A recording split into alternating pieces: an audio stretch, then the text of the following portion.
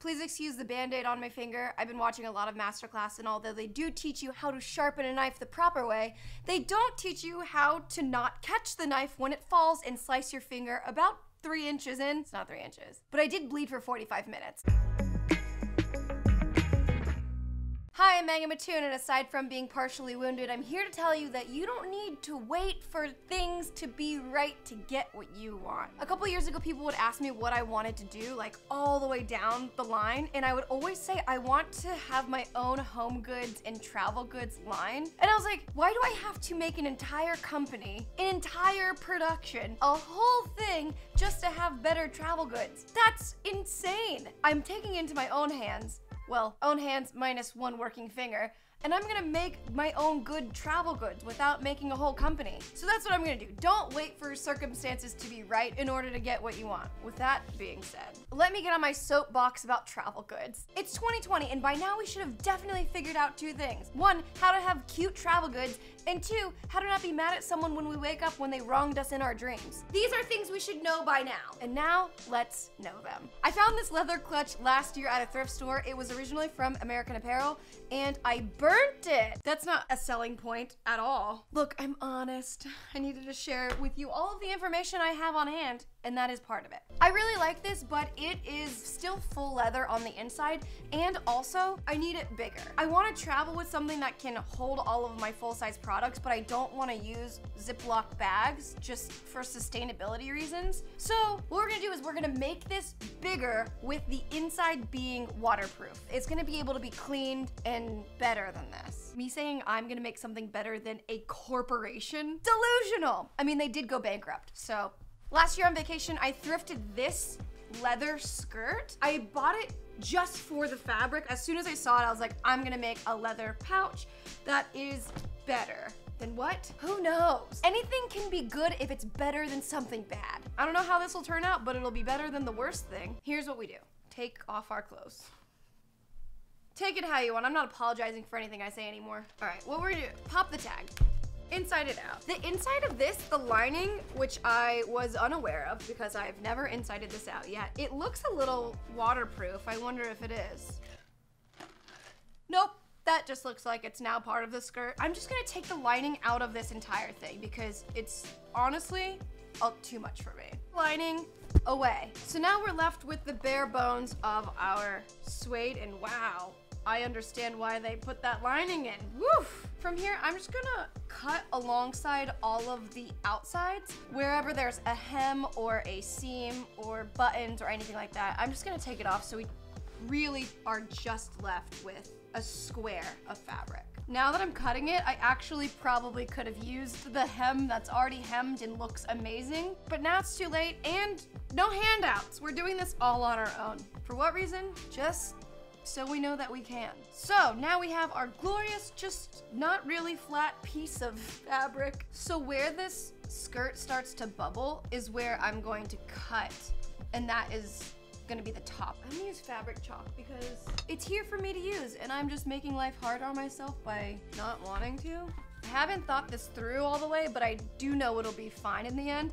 I don't know what I'll do, but we're gonna figure it out soon enough. If we can match up these lines and make it even, hot!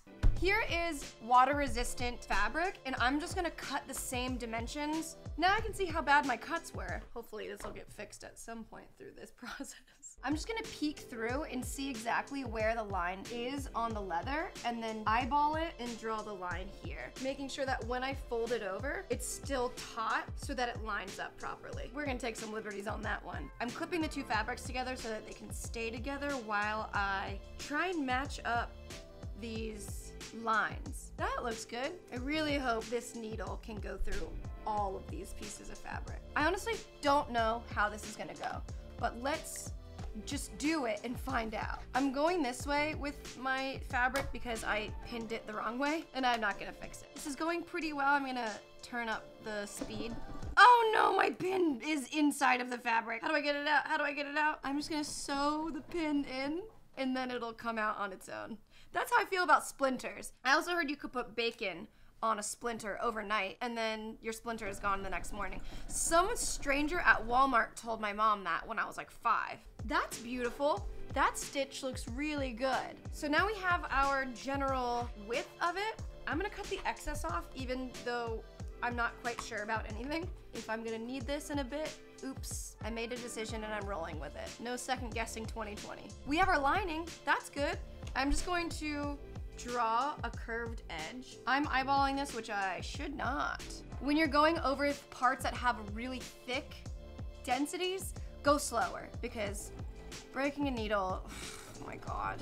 This part doesn't have a seam, so instead of going up and creating another seam, because we don't need that, I'm gonna follow the curvature and then I'm gonna sew off. You sew off of it and then you tie a knot so that it becomes a seamless seam. Oh my God. Can you see this? I'm not flicking you off.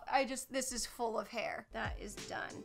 I am feeling really good about this. Please keep it up. I don't want this to go anywhere south. Where's my zipper? Where's the zipper? I have a blue jean zipper. It's 9 inches, which I don't know if that's long enough. Oh, if it's not, this'll be so fun. Really short zipper. Too short of a zipper. You would think 9 inches is longer than this. I've never seen 9 inches.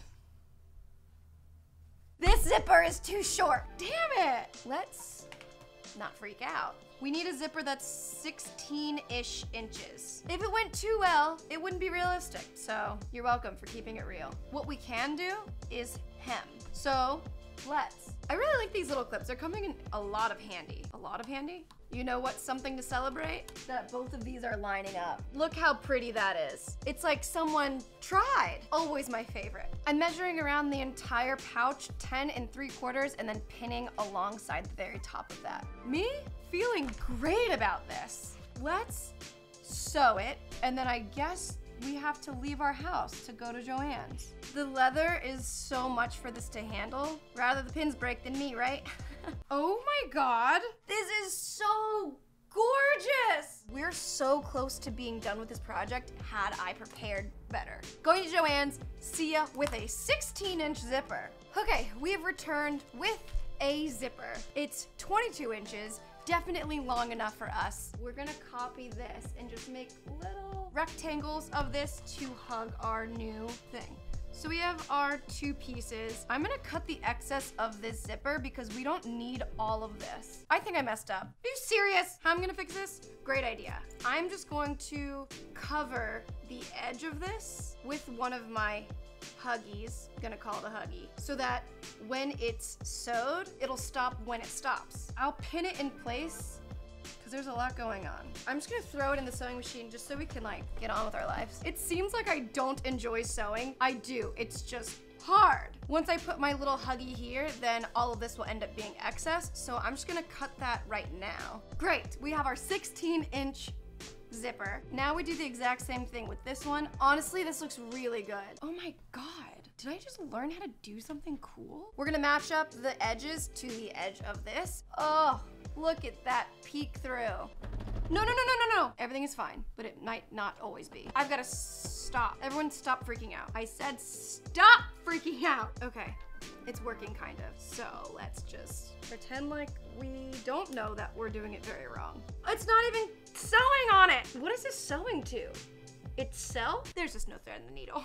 What I've been trying to tell you this whole time is just there's no thread in the needle. If I were gonna be doing it, the one thing that I would make sure is just that the thread was in the needle. What the hell? This looks like roaches. How did that happen? Did I just caramelize thread? We're gonna keep going as if I didn't just see the most horrific thing come out of here. Try again. This time, thread in the needle. I'm gonna back stitch over the last part just to secure where the zipper is meeting the other side of the bag. Side 1 looks incredible. Look how beautiful that is. I'm gonna get as close as I can to the very top of this, and then whatever I can't reach, I'll hand stitch. I'm gonna do the rest of this off camera because this is about as riveting as watching a live stream of a tax return. All right, the last stitch has happened. Frantically cutting the excess off because I really want to see how we did. Oh, we went through so much, but was it? Oh my God! I just made this. Are we seeing? Are we seeing? I don't think we're seeing. Water resistant, perfect pouch. This color palette is yes. That is unequivocally hot. Oh my God. Final test. Can this be straight up? Oh my God.